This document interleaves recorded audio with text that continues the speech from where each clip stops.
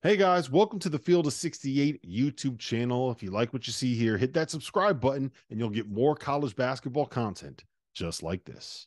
A little bit of a Purdue presence here. I know you're the Missouri State head coach, but you have deep Purdue ties. How excited are you to see your I'm going to call them your Boilermakers. They can be your Boilermakers this weekend. How excited are you? Cuonzo Martin, by the way, to see you. Very excited, man. I mean, just to see these guys. My son is a walk-on the team, but Matt Painter was a teammate of mine. Brandon Brantley was a teammate, like a brother to me. Paul Luss and I grew up together. Elliott Bloom. I've been knowing those guys for years, so that's like family, man. But to see those guys do what they're doing, because they put a tremendous amount of work into it, man. It just feels so good just to be here and be a part of it. How do you think that Paint has handled everything over the last year? Because obviously we know how devastated he was by the loss last season in the NCAA tournament, but he hit it head on, Cuonzo. Did that surprise you how he handled everything? Not at all. You know. I think when people say ball is life, that's always been his life. I mean, when we were in college, man, as teammates, the Street Smith magazines, all that stuff, that was Matt Painter all the time. And he was one of those guys, as a young guy, he would say to coach in huddles, and I coach, and respectfully, coach, we should try this because this guy's hot and that sort of thing. And Paint was a guy, he was a point guard at 6'6". But I think just going through that, man, he understood that we have to go through this in order to get where we're trying to go, man. But there was a tremendous amount of humility because, again, he's a student of the game, he's a teacher of the game, and he has a tremendous amount of passion for his job, man. So I'm happy to see the guy get here. How do your Boilermakers get the win tomorrow? What's kicking? We all understand it's going to be a street fight. If we don't make it a street fight, it can get ugly. I think the one thing that we have the best player in college basketball. And you're talking about a guy that if there's not two defending him, it's going to be tough for anybody to beat him because he's a phenomenal player. He has relentless focus in Zach Edey. He's coming at you the whole time. His conditioning is impeccable for that size. He has great hands. He makes his free throws. So you have to make a decision. Now what happens is, and I said this before, in a tournament setting, that second game is very tough against Purdue because it's too late to prepare for Zach Edey. All the time you realize it, you're down 10, 3 minutes left in the game. So now if you're not used to doubling, you start doubling, they make shots. So again, it's going to be a chess match with two phenomenal coaches. If you are Dan Hurley, what are you doing to slow down Zach Edey? Are you sending a double there? Because me and Randolph were arguing about this earlier. I'm saying that you got to send two. You got to send help. Well, respectfully, Dan said we're going to do it our way. You know, that's what happened. That's what makes him good because he has an edge and a grit to him.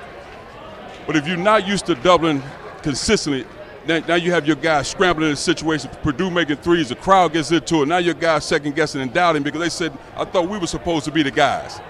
And then they go into the locker room or late in the game, it's too late because Zach is coming and he doesn't get in foul trouble. So you have to apply pressure on Zach every time down. So if your big guy's not assertive the whole game, it's going to be tough for you. Where does he stand for you? You've been around the game for a long time. I'm not going to date you, but you've been around the game for a long time, right? Where does he stand in terms of the best players that you've seen at the college level? Well, with our Purdue family, all the basketball guys in the family, I don't say things on social media because my roommate and my brother was Glenn Robinson, the big dog. So we got to be careful there. I'm going to help you with that. But see, let's start right there. Let's start right there. See, and he was phenomenal and just relentless with it.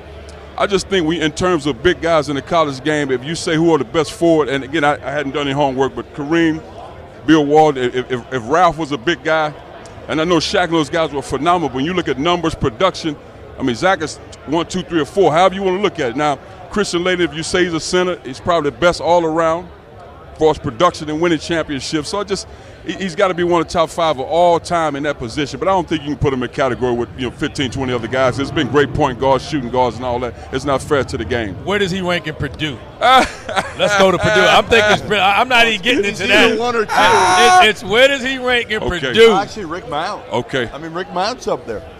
If I had to do it, and you can say, Zoe, you're coming off soft and all that. No. Let's go. I got to go with the dog because I've seen it up close and I've seen it every time down in 2 years of production, high level.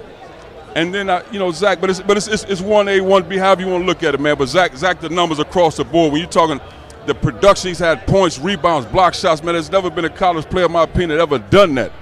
So, but I can't get past my man. It's just hard for me to. I can't do it. That's the bias coming out, Randolph. No, I can't get past it, and I agree. I'm angry with him because he cost me a lot of money. Because when he came out in '94 and he asked for that 100, they were like, no, we putting a salary cap on these rookies. So, big dog, you owe me a check. You #1 in my book, but you owe me a check. Hey, I have a question about Big Dog. Serious question. You don't see a lot of him. Yes. You don't see him. Is he here for The tomorrow? dog. Why? He's involved. He's involved. I can show you text streams. He's involved. But you got to understand, dog, as talented as he was as a ball player, dog is a humble guy outside of family and friends. It really is. I mean, it's not like he loves Purdue. His son is going to Purdue. He'll be a freshman the next fall. So he loves Purdue, man. He's just a low-key kind of guy, man, enjoying his life. Really? Oh, yeah. He loves, man. It's crazy, though, because you don't hear man, much. But again, he was a guy, because he was so talented, people expect him to be out at the media and all that. He was just a guy that loved to play the game. He loves rap music, loved making music, loved being with his family. That's who he is. Really? Yes. Really. He was, man. Yes. So give me a story. You said Paint, when you guys play together, he would go in the huddles and he would make suggestions, everything. Yes. Give me a story, because we see Paint even keel. Yes. Hurley's out of his mind, Yes. right? Give me a Paint story of when he wasn't even keel. Give me something. It might be off the court. Something you remember of Paint. It might even be recent. Well, I would say, again, Paint is not a guy that really chews on you as a coach. He's not going to chew on his staff as men. He's not going to really chew on his players. Now, he'll address situations.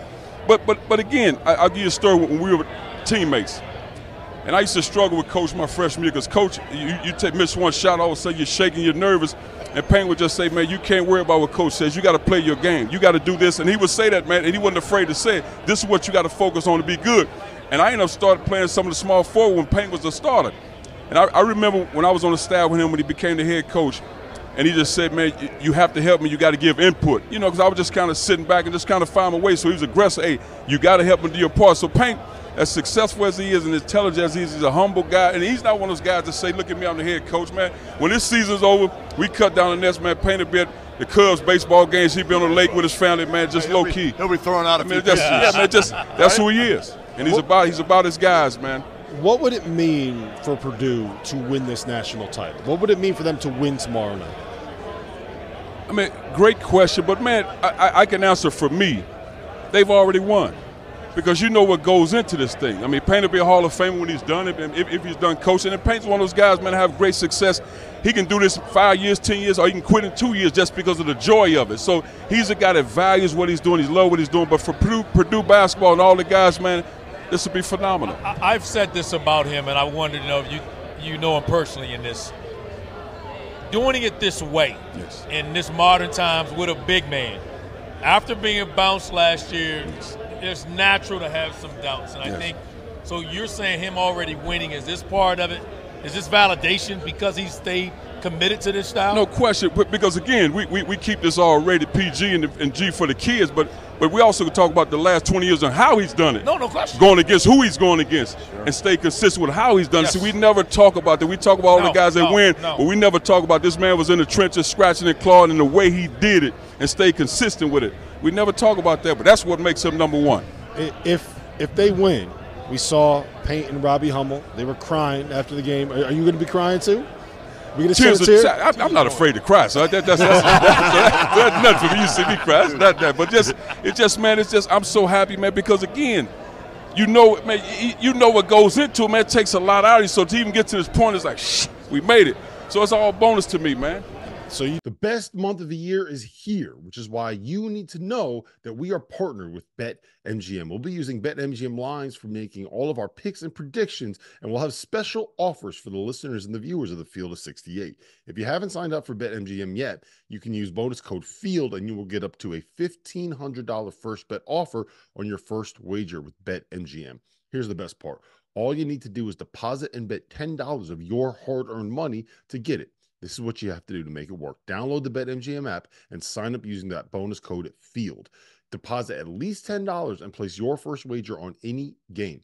You'll get up to $1,500 in bonus bets if your bet loses. Just make sure you use that bonus code FIELD when you sign up. Most importantly, We have some fun stuff coming up for the rest of the NCAA tournament. Bet insurance tokens, college hoops odds boost, and the thing that I love the most, a nice little parlay boost, as well as a ridiculous array of prop bets for anything that you could possibly imagine betting on. From odds on getting to the Final Four to national championship futures, I'm calling it right now. BetMGM is the king of the prop bet. So go download the BetMGM app. Use that code FIELD and sign up today. And while I've got you, a quick request. The best way to support the Field of 68 content you get for free is to engage with us. Rate and review the pod in any podcast app. Like and share the YouTube videos that you enjoy. Tell your friends about us. It all helps in a world where the algorithm is king. And now, back to the show.